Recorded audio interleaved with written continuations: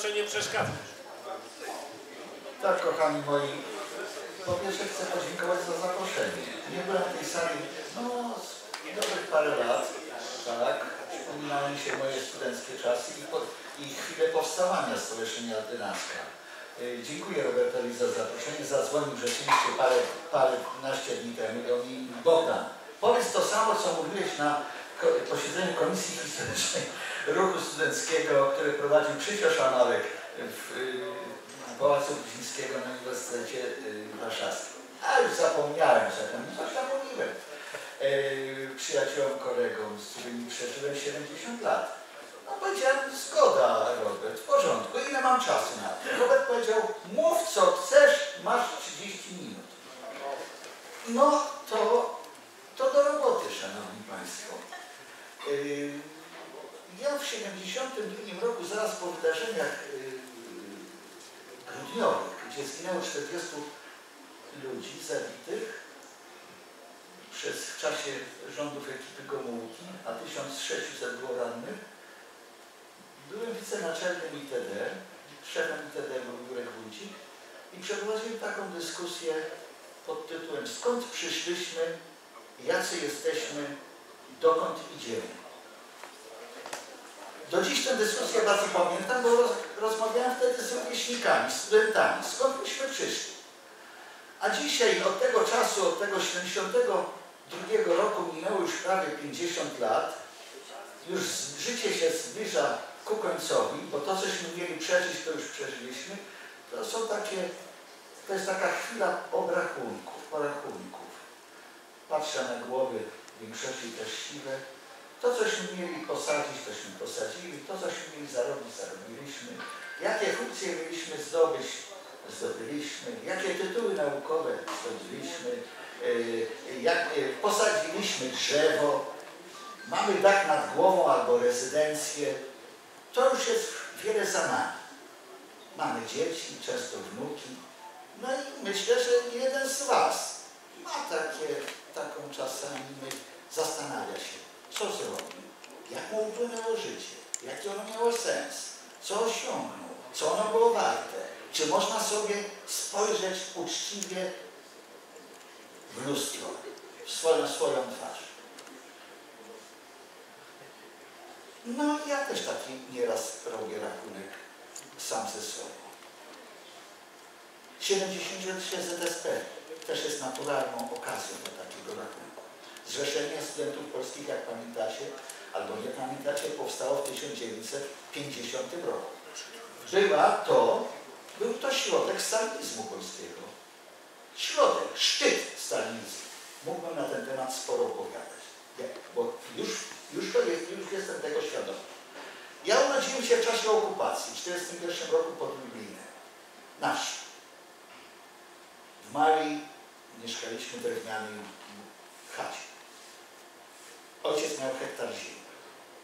Matka mi potem opowiadała, że czasami jak wiały wiatry z nad Majdanka, to czuło się w moich Zębożycach smród palonych 1 miliona czy tam 1,5 miliona Żydów przez Niemców na Majdanku. Okupacji nie pamiętam. Pamiętam chrzest czołgów rosyjskich, jak przejeżdżały przez mój pruszcz, bo ojciec za chlebem pojechał na Pomorze, na ziemię odzyskaną. I pamiętam, jak te czołgi wracały z nad Berlina i leciały tam z powrotem gdzieś do Moskwy. Ten chrzest czołgów pamiętam. Ale potem już byłem starszym dzieciakiem, to już było gdzieś 47-48 rok i to pamiętam doskonale. Mam to przed oczyma i do dzisiaj to słyszę. Wjechało kilkanaście furmanek, zaprzęgniętych oczywiście w konie, koła żelazne, wtedy jeszcze nie było gumiaków, po bruku w moim pruszczu. Drogi były świetnie przez Niemców wybrukowane. I na tych furmankach było kilkanaście zbitych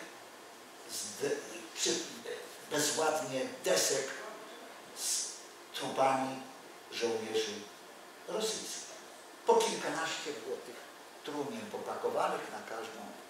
i te konie zmęczone ciągnęły te wozy przez tą ulicę Główną i z tych rozwalonych niekiedy tych skrzynek sypały się jakieś próchna, jakieś kości i zwożono te zwłoki na cmentarz w moim Pruszczu. Ten cmentarz do dzisiaj jest, nawet zadbany, żołnierzy rosyjskich poległych w tym.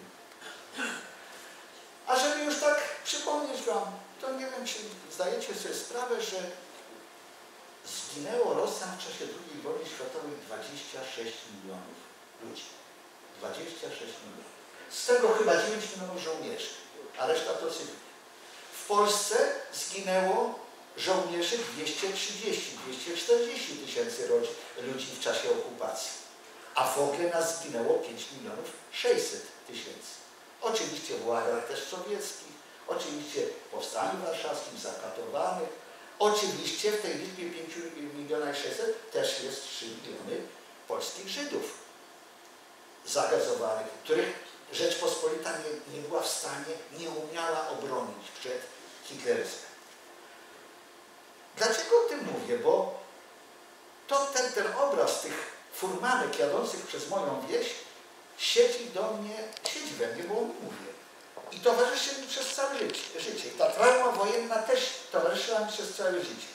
W pierwszych latach mojego dzieciństwa, młodości, tam robiliśmy ruchy obrońców pokoju, apel sztokholmski, żeby nie wybuchła wojna atomowa, a wtedy Amerykanie walczyli w Korei. No i kilkaset tysięcy ludzi zginęło w Korei w tym okresie.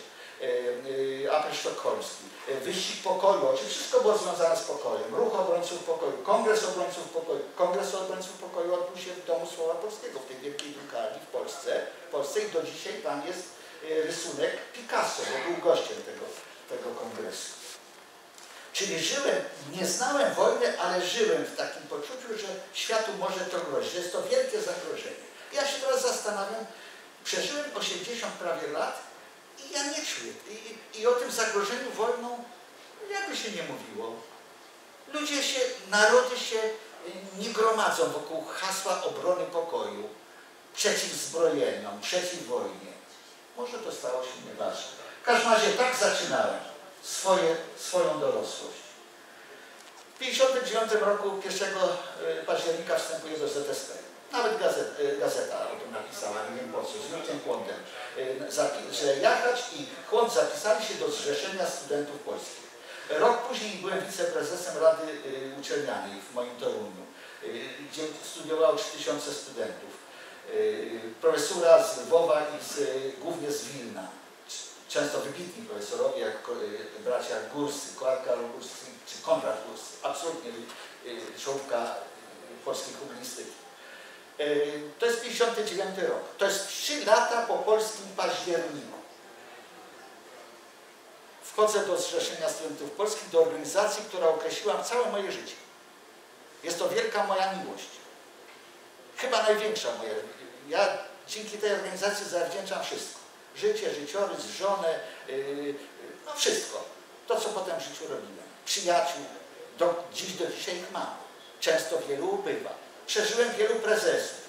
Prezesa Wiśniewskiego żegnałem na Powązkach. Prezes Kwiatek żyje. Jeszcze się ma dobrze, chociaż ma kłopoty z chodzeniem. Prezes Piątkowski, pożegnaliśmy Jurka Piątkowskiego. On przeprowadził ZSP przez marzec 68. Bardzo trudny moment dla ruchu studenckiego, niezwykle trudny. Staszka Cioska to ten, który doprowadził Polskę do okrągłego stołu na polecenie Jaruzelskiego. On nizał kroczek po kroczku wszystkie nitki, żeby doprowadzić do okrągłego stołu. Ciosk. Potem był prezesem, był Mielcarek Gienio. Tak. Obu pisałem referaty na Kongres Zjednoczeniowy Ruchu Studenckiego, który się tu niedaleko odbywał w Filharmonii Narodowej. I to hasło takie, więcej umieć, lepiej pracować dla socjalistycznej ojczyzny, to jest moje hasło. Ja się go nie wypieram. Ja uważam, że to było dobre hasło. W każdym razie wisiało nad tym kongresem, gdzie powstawał Socjalistyczny Związek Studentów Polskich, więcej umieć, lepiej pracować dla socjalistycznej Polski. Nie było innej Polski. Myśmy wtedy nie walczyli z ustrojem. Nawet w głowie mi nie szło, że walczyć z kierowniczą rolą partii, z PZPR-em. żeby walczyć z cenzurą, żeby dopominać się o wejście Polski do NATO albo do Unii Europejskiej. Nie mieliśmy takich myśli, a nawet KOR-u jeszcze nie było, bo KOR, Komitet Obrony Robotników, powstał dopiero po 1976 roku, po wydarzeniach krwawych w Radomiu, za czasów Gierka. To jest 59 rok, moje wstąpienie do tak ważnej dla mnie organizacji. I ja nie będę mówił o działalności w zrzeszeniu, bo co o czym mam mówić? O tym, jak robiłem pierwszy obóz dyskusyjno-polityczny w Rowach dla studenckich dziennikarzy, Prometeja, studenta, itd., nowego medyta. Bez sensu. O tym, jakich miałem gości w Soczewce na obozach, o tym, jak pracowałem w itd., o tym, jak robiłem pierwsze w Toruniu inwenalia, to dzisiaj z chłopakami z Torunia rozmawiamy, jak przenosiłem klub od nowa, w ogóle nie wiem, czy wiecie, co to był klub od nowa. Zrzeszenie Studentów Polskich miało prawo do gazety studenckiej. Tu jest to napisane. Ja przyniosę specjalnie pewien dokument, o którym za moment. Miał prawo do gazety swojego organu. Tym pierwszym organem była Odnowa. Ale po upadku po prostu, Gomułka rozgonił po prostu, a Odnowa nie bardzo była sprzedawana, powstało ITD. I to ITD się utrzymało przez 30 lat. Niedawno święciliśmy 60-lecie tegoż tygodnika. Przyszedł Olek Kwaśniewski, prezydent, jeden z ostatnich redaktorów naczelnych ITD, a ja miałem też zaszczyt, przyjemność w tym ITD pracować. Więc o czym ja wam mam, o mojej Radzie Uczelnianej, o tym, co robiliśmy, o tym, jak kontrolowaliśmy i doskonaliliśmy proces dydaktyczny, żeby dyskutować z profesorą inne rozłożenie egzaminów, sesji egzaminacyjnych, inny układ planów dnia, planów zajęć. Taki był wkład ZSP-owski w doskonalenie procesu dydaktycznego. Czy wam mam opowiadać, jak zdobywaliśmy jako ZSP studia nauczycielskie? To była młodzież niechciana, a tam było kilkanaście tysięcy studentów w tych studiach nauczycielskich, którzy potem stawali się nauczycielami w polskich szkołach i nikt ich nie chciał. Nie mieli swojej organizacji, to byli dorośli już ludzie mieli po 18 lat, a nie byli traktowani ani jako studenci, ani jako uczniowie. ZSP ich przygarnęło. Rysio Kręć z Torunia też był instruktorem w Radzie Naczelnej ZSP, odpowiadał za studia nauczycielskie. Ja objeździłem studia w Jeleniej Górze, tam gdzieś w Gorzowie, w Szczecinie, w początkach. Oczywiście, że ZSP się bardzo przyjęło w tych studiach nauczycielskich, bo te dziewczyny i ci chłopcy, głównie dziewczyny, uzyskali swoją reprezentację. To stała się to organizacja. Trzeba mam mówić o kulturze studenckiej, o czasach Gerguty, Demarczyk, Młynarskiego, Janka Pietrzaka, Kofty, Osieckiej, Stu, Żaka. Wspomniałem o wydarzeniach grudniowych. To przecież naprzeciwko Żaka Gdańskiego płonął budynek NOT-u i płonął budynek Komitetu Wojewódzkiego. I tam poszły czołgi. I tam ktoś wydał rozkazy o strzelaniu. I tam się działy rzeczy straszne, które wpływały na historię mojego kraju, prawda? Na zmiany Gomułki na Gierka. To obok tego klubu studenckiego Żak to się wszystko odbywało. 3 kroki od dworca w Gdańsku. Do dzisiaj nie wiem, dlaczego tłum robotników, często zdesperowanych, stoczniowców, podpalił budynek NOT-u, inżynierów. Nie umiem sobie tego wytłumaczyć. Czy co pomylili? KW było obok. Było. A nie, mogę nie wykluczam.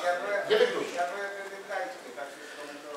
Wobec tego, że każdy z was ma swoją historię ZSP i SZSP, bo każdy z was działał w tej organizacji.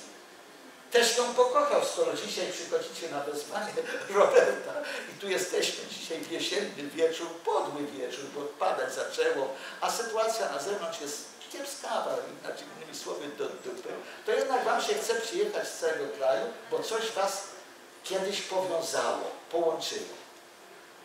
Właśnie to jest to, co połączyło, to jest piękne. I to jest zasługa naszego ruchu studenckiego Zrzeszenia Studentów Polskich i SZSP. Mogę wam jedno powiedzieć, że była to najpiękniejsza organizacja i największa na świecie. Znałem wszystkie socjalistyczne, bułgarską, rumuńską, energoską, komsomol sowiecki, radziecki, czeską, bo zjeździłem tym, wtedy Jugosłowiańską, bo nie było Słowenii ani Chorwacji, to była Jugosławia. Znałem też organizacje studenckie na Zachodzie. Nie było drugiej takiej organizacji. A kto stworzył tę organizację? Organizacja ZSP w 1950 roku, w tym okresie smuty stalinowskiej, kiedy Polska rzeczywiście przeżywała ciężkie chwile, bo trzeba było zrealizować plan 6-letni już wtedy, tak, a Polska była bardzo biednym krajem, bardzo zrujnowanym, bardzo przetrzebionym z inteligencji. Inteligencja, część uciekła na zachód, część została wybita przez NKWD i Stalina, a część zginęła, jak profesorowie Lwowa czy Uniwersytet, zakatowani przez Niemców. Więc tej inteligencji było mało, a kraj trzeba było odbudować. Do tej odbudowy były potrzebne kadry, czyli inżynierowie, lekarze do szpitali, żeby leczyć, nauczyciele do szkół, żeby uczyć. Przypomnijcie, pamiętajcie, że 40% naszego narodu nie umiało czytać ani pisać. Dzisiaj podobno jesteśmy pierwszym krajem, jeśli idzie o ilość magistrów w Europie.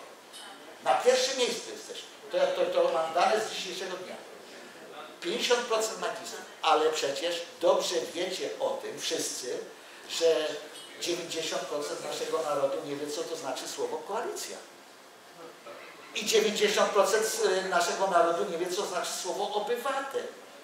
A jest partia, która się nazywa Koalicja Obywatelska. A spytajcie ich o konwergencję, albo o asygnatę, albo... jak powiedziałaś? O, fantastyko. No po prostu, takim jesteśmy narodem. Zajebiście, Mariusz. I kruszka. I kruszka. I proszę ja was tak. 56 rok. Może się potoczyć historia Polski tak, jak Węgrom się potoczyła. Przyjeżdża do Warszawy Chruszczow. Odbyła najpierw rozmowy na lotnisku, a potem w Belwederze chyba. Rozmowy trwają, chyba z dzień. Niezwykle dramatyczne. Jeśli ktoś z was nie zna, to serdecznie wam polecam. Znajdźcie rozmowy Gomułki z Chruszczowem. Takich rozmów, tak dramatycznych i tak ważnych dla narodu polskiego ja nie znam. Mówię to z całą odpowiedzialnością, a byłem przy różnych rozmowach też Gierka i Jabrzelskiego i tak trudnych rozmów, jakie Gomułka przeprowadził z Chruszczowem. A czołgi rosyjskie naprawdę szły na Warszawę. Naprawdę szły na Warszawę. Chińczycy wcześniej pojechał tam do Pekinu i rzeczywiście Chińczycy prosił o interwencję ewentualnie partii chińskiej, że przestrzegła towarzyszy radzieckich przed zamiarem wejścia do Polski. I Rosjanie rzeczywiście nie weszli do Polski. I rzeczywiście czołgi rosyjskie zostały zatrzymane na prośbę Gomułki. To jest październik. Chwilę później, bo kilka tygodni później wybuchają wydarzenia, powstanie węgierskie przeciwko stalinizmowi.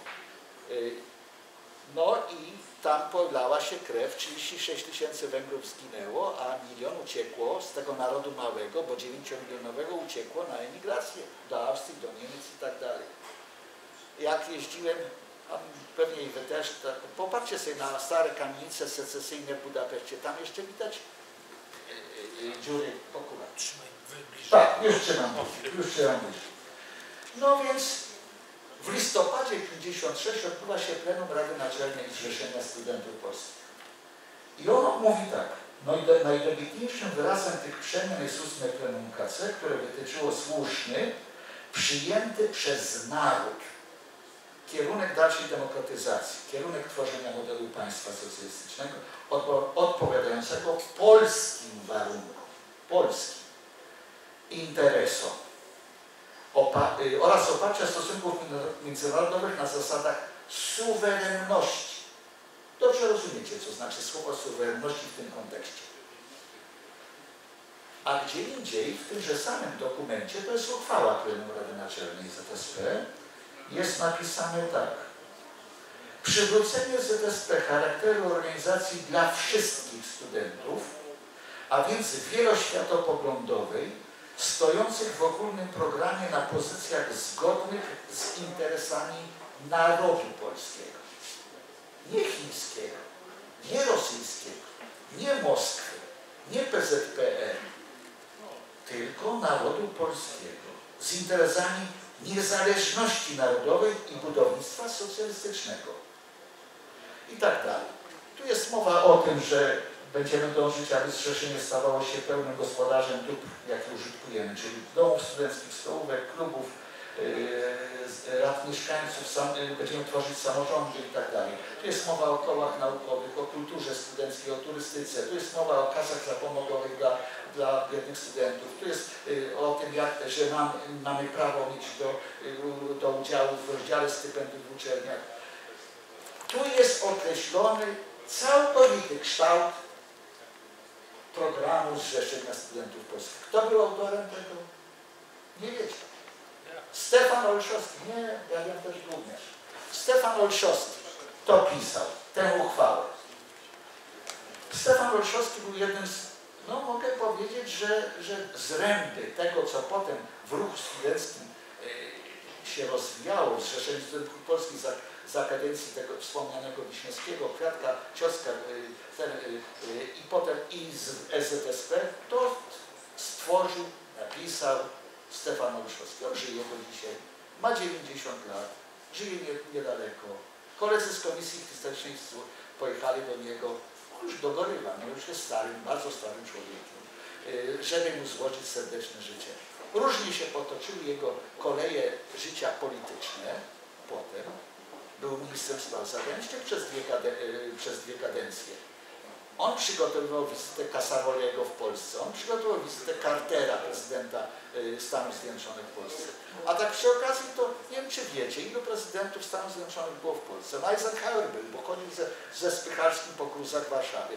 Nixon był jako wiceprezydent, Carter był, Ford był, stary Bush był, młody Bush był, Clinton fantastycznie witany przez Olka Kwaśniewskiego na Placu Zamkowym, Trump fenomenalnie duserujący Polakom przy Placu Powstańców. Obama, o jeszcze piękniej, jeszcze piękniej. Byli prawie wszyscy prezydenci w Polsce i wszyscy nas niezwykle chwalili za patriotyzm, za to, że walczymy za wolność naszą i waszą, prawda, za kościuszkę i nie popiełuszkę, tylko głaskę. Więc tak powiedziałem o twórcy fundamentów Zrzeszenia Studentów Polskich. Chciałem to powiedzieć świadomie. Powstała powszechna organizacja wszystkich studentów, demokratyczna i samorządna. W moim Toruniu ja miałem 3000 studentów, 93% należało do ZSP. Oczywiście 90% z nich to byli katolicy, wierzący. Codziennie ogromna pielgrzymka szła, nie codziennie, co niedzielę pielgrzymka do duszpasterstwa akademickiego w Toruniu. Było jednym z najsilniejszych duszpasterstw w Polsce. Tak? A te 93% studentów należących do ZSP płaciło do naszej Rady Uczelnianej składki. Chcieli należeć, traktowali to jako swoją organizację i tak było w całej Polsce. A teraz nie, teraz może jestem nie. Tak. W każdym razie na pewno nasza organizacja ZSP-owska odpowiadała bratniakowskim standardom i jeszcze więcej, bo zajmowała się i kulturą, także i polityką. Od pewnego momentu nasza organizacja, jeszcze jeden fragment, niezwykle ważny, bo to jest taka niby polemika z tymi, którzy zarzucają, że ZSP było przybudówką szkoły janczarów partyjnych. Albo że SZSP, no to już w ogóle, SZSP to komunistyczna organizacja, prawda, bo miała socjalistyczny. Ale ja chcę tu przypomnieć o jednym, że i Zrzeszenie Studentów Polskich, i SZSP ma w nazwie słowo Polski. Polska, nie wstydzi się Polski. I z tejże uchwały jeszcze taki fragmencik wam przeczytam. Warunkiem przeprowadzenia tych przemian w ZSP jest zagwarantowanie pełnej samodzielności zrzeszenia. Zerwanie ze stosowaną niekiedy polityką wpływania instancji partyjnych i ZMP na ZSP. Czyli to jest powiedzenie, że kierownicza rola partii niech się skończy przed wejściem do domu studenckiego, czy przed wejściem do klubu studenckiego, czy przed wejściem do koła naukowego, bo tam już jest samorząd studencki, tam jest ZSP. To jest wprost napisane, jaki był nasz stosunek do kierowniczej roli partii, jak sobie wyobrażamy my, młodzi studenci, niedojrzali, no żółtodziobi, kierowniczą rolę partii. Tak. O czym mówić, każdy ma swoje wspomnienia. Więc o marcu nie będę mówił, o zjednoczeniu ruchu studenckiego nie będę mówił. Ja nie wiem do dzisiaj, czy to było trafne, czy nie. Dlaczego Gierek się na to zdecydował. Znam kulisy tego zjednoczenia, dosyć dobrze wydaje mi się. Teraz namówiłem Staszka Cioska, żeby i nagraliśmy jego wspomnienia, jak to się odbywało technicznie, jak te rozmowy się odbywały z ZMS-em, ZMW. W każdym razie mnie się wydawało, że SZSP się wzmocniło, że przejęło aktywa ZMS-u i ZMW, aktywa ludzkie, kadrowe, jakieś tam kluby, trochę majątku i że stało się mocniejsze, poza tym nie miało konkurenta już na uczelni. Nie wyniszczały się nawzajem kadry ZMS-owskich chłopaków, ZMW i ZSP ze sobą. A ja to pamiętam na własnym tyłku, jak koledzy z ZMS-u próbowali mnie posrywać jako prezesa Rady Uczelnianej. Byłem tym prezesem przez 2 kadencje. Prawda? Nazywali mnie małym rektorem i wiem, co to znaczyło zostać prezesem Rady Uczelnianej. Każdy z was zresztą przez to przeszedł. Mianowicie trzeba było zostać w tajnych wyborach wybranych najpierw do Rady Uczelnianej. A wybory, żeby były ważne, musiały mieć 50% frekwencji. A trzeba było jeszcze uzyskać co najmniej 50% ważnych głosów. Tak? Ale żeby było zostać prezesem Rady Uczelnianej, to jeszcze musiałem być wytypowany w tej Radzie Uczelnianej, musiałem mieć kontrkandydata i też musiałem go pokonać tam, przynajmniej przy obecności 2/3 członków Rady Uczelnianej. Każdy z was tak był wybierany. Każdy. Do dzisiaj ja twierdzę, że dzisiaj żadna organizacja społeczna ani partyjna nie ma takiego statutu demokratycznego, jakie myśmy mieli. A czy zauważyliście na przykład o takie zjawisko? Przecież myśmy obracali poważnym majątkiem. Miliony złotych szło na stypendia studenckie. Miliony złotych przechodziły na działalność kulturalną, turystyczną, oświatową, w kołach naukowych. Ja organizowałem w Toruniu kilkanaście zjazdów ogólnopolskich kobiet. Musieliśmy się rozliczyć co do złotówki. Ja nie pamiętam defraudacyjnych zdarzeń, żeby koledzy kolegów okradli w ZSP. Może gdzieś się wam zdarzyło, może gdzieś się ja nie pamiętam. Pracowałem potem przez 12 lat w ITD. Nie pamiętam przestępstw materialnych, czy korupcji jakiejś, czy ten Zrzeszenie Studentów Polskich. Jakoś potrafiliśmy. Ale dużo wody mineralnej wypiliśmy. A to prawda. I potrafiliśmy to zorganizować. Wiesz, że... I to jest prawda. Dobra. Racja stanu, szanowni państwo, jaka wtedy była. Dla mnie racja stanu. Racją stanu dla mnie była w tych pierwszych latach młodości i działalności w ZSP, odbudowa i rozwój kraju. Granica na Odrze, wtedy jeszcze niepewna, zagospodarowanie ziem zachodnich, 1/3 polskiego terytorium to było przecież obce, to było niemieckie, Ełk, Giżycko, Olsztyn, Gdańsk, Słupsk, Koszalin, Wałcz, Świnoujście, Szczecin, Jelenia Góra, Gorzów, Kudowa, Wrocław, Opole, to wszystko było niemieckie. I nagle na Polskę to spada, wbrew Churchillowi, bo Churchill uważał, że się Polska udławi tą śląską gęsią. I tylko dzięki Stalinowi mamy tą granicę na Nysie Łużyckiej i dzięki Stalinowi tylko mamy i Gomułce, i Bierutowi, który się mamy Szczecin, ale trzeba było to zagospodarować. To 1/3 terytorium, do tych miast musiała wejść administracja, musiała przyjechać ludność. Wyobraźcie sobie, pisałem taki referat dla Bronka Stylnia na seminarium Wieśka Klimczaka poświęcone 70-leciu powrotu na ziemię zachodnie Polski. I o tym, co zrobił ruch studencki, co ZSP zrobiło dla tego celu. I wtedy znalazłem takie informacje, że w 1961 roku już ludności polskiej na ziemiach zachodnich było więcej niż przedtem niemieckim. No weźcie, co zrobiła ta władza ludowa, ta polska, tamtejsza. We Wrocławiu była jedna uczelnia przed wojną, w Gdańsku też, w Szczecinie też. to we Wrocławiu Polska Ludowa zostawiła kilkanaście uczelni, w Szczecinie kilkanaście, w Gdańsku kilkanaście. A do tych uczelni trzeba było nie tylko budynków, trzeba było profesorów, adiunktów, asystentów, laboratoria itd. No, obrona, rozwój Polski, bezpieczeństwo Polski. No, bezpieczeństwo Polski, no to gwarantowało nam sojusznik. Wtedy była równowaga strachu. Równowaga strachu i ten. 12 lat przepracowałem na Ordynackiej. W 1961 roku wstąpiłem do PZPR-u, do Polskiej Zjednoczonej Partii Robotniczej. W 1961 roku, na trzecim roku studiów. Wstąpiło nas dwóch z mojego roku, Rysio Klem, i obaj oblaliśmy. Nie skorzystaliśmy nic na tym, żeśmy ten. Żadnych korzyści żadnej koniunktury nam nikt nie obiecywał. Ani jakiś. Obaj oblaliśmy u Kutnikiewicza egzamin. Tylko na nas, na 60 osób, tylko na nas trafił Kutnikiewicz. Tak. 1/2 polskiej inteligencji była w PZPR-ze. Kiedy PZPR liczył 3 miliony członków, to 1/2 to był towarzysze w KC rwali sobie w głowę, że przestaje być partia robotnicza, staje się inteligencja. A jak myślicie, że te 1/2 inteligentów to nie byli ZSP-owcy? Czy to w ogromnej większości byli członkowie Zrzeszenia Studentów Polskich, wychowankowie Zrzeszenia Studentów. Czyli wstępowaliśmy do PZPR-u z różnych pobudek z pewnością. Ale coś też robiliśmy w Polsce, w tymże PZPR-ze. 1 000 000 osób z tego PZPR-u wstąpiło potem do Solidarności. Czyli ten program PZPR-u no, przestawał się rozwijać, zaczął się rozwijać z ich oczekiwaniami.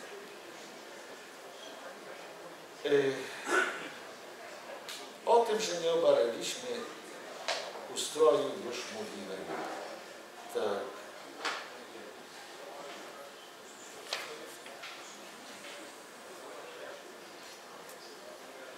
To, że Polska tak wygląda dzisiaj na ziemiach zachodnich, tak, że one tak dzisiaj wyglądają, tak, że dzisiaj nawet nie widać śladów tego podziału Polski na zachodni, to wielka też zasługa Zrzeszenia Studentów Polskich.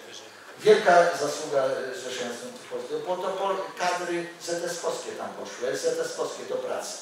To Wiesław Klimczak organizował ruch regionalny, tak zwane koła regionalne. To w naszym Toruniu robiliśmy koły, te obozy wędrowne językoznawców po ziemiach zachodnich. Robiliśmy białe niedziele, tak zwane, pewnie wiecie co to znaczy, zielone niedziele, dobrze wiecie. A o co głównie chodziło? O to, żeby przyciągnąć tam kadry. Ludzi, inżynierów, prawników, lekarzy, weterynarzy, nauczycieli do pracy w tych miejscowościach typu Opole, Wałcz, Piła Słupska. I myślę, że w niejednej dzisiaj szufladzie dziadków na ziemiach odzyskanych jeszcze by się znalazło legitymację ZSP-owską. To jest jedno z wielkich osiągnięć Zrzeszenia Studentów Polskich, że daliśmy jako organizacja dobre kadry. Bo w ZSP-sie, w Szkole Obywatelskiego Wychowania, jak to się mówiło, w ZSP, ludzie się czegoś dobrego uczyli. Uczyli się pracy dla wspólnego dobra, uczyli się zdolności organizatorskich, gospodarowania majątkiem wspólnym, szafowania pieniędzmi, inicjowania, przewodzenia ludziom, tego wszystkiego, a potem to im się przydawało w prowadzeniu szpitala, PGR-u, zakładu pracy. Nie do przecenienia rola ZSP. Okrągły stół, jednym tylko słowem wspomnę, byłem przy nim. Tam wypowiedziałem takie słowa, że otwieramy drzwi do wielkiej niewiadomej, że nie wiadomo co będzie z Polską, że nie wiadomo co będzie z Białorusią, Ukrainą,